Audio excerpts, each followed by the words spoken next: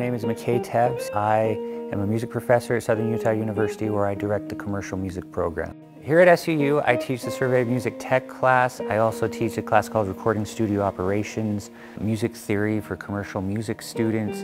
I also direct an ensemble of commercial music students called Alternate Currents. My passion for music started at a young age.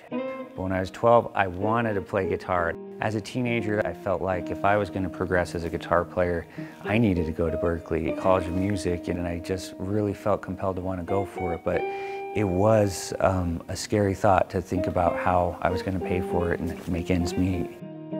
About 20 years ago, I was attending a local college and I was preparing to go to Berklee.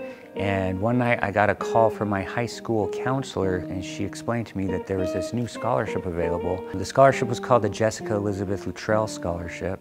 Jessica was a girl who grew up in southern Utah, and she had the dream of growing up to become a teacher and going to college. But shortly after she graduated from high school, she was in a car accident and she passed away. So her parents decided to start the scholarship in her memory as a way of remembering her and what her dream was.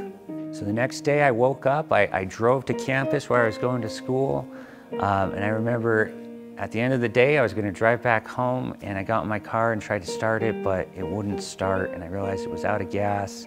I bought a gas can, I filled it up, I was bringing it back to my car. And that path takes you right directly through a cemetery, and as I was walking through that cemetery, I just noticed there was a gravestone. And when I got there, I noticed that the name on the headstone said Jessica Elizabeth Luttrell. It was the gravestone of the girl that I had just heard about the night before when my counselor was telling me. And so I had a moment there by the graveside where I talked out loud and I expressed my desires to want to go to Berklee and how I needed help and a scholarship. And while I was standing there, I made a promise, and I promised her that I would write a song for her someday. I also promised that if the opportunity came, I would create a scholarship so that I could pay back something that was given to me at that time.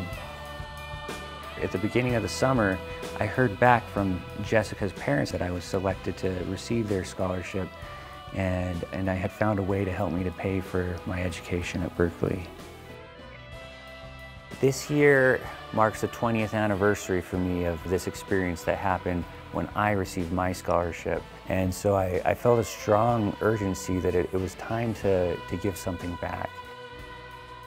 So I had the idea to start a music scholarship for music students here at SUU where I'm teaching, specifically for commercial music students. Students can apply for this scholarship directly on the music department website. They sign up for an audition date, and then they just indicate that they are interested in studying commercial music and interested in the scholarship.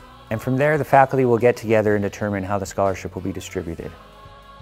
I feel like being a donor is a very rewarding experience. People interested in donating to the Commercial Music Scholarship can contribute by reaching out to the advancement office here on campus. You can actually donate a very small amount of money, and by doing that, it can make a big difference.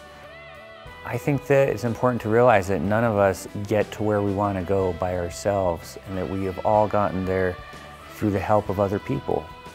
And at some point, it's our turn to be that person that's helping other people.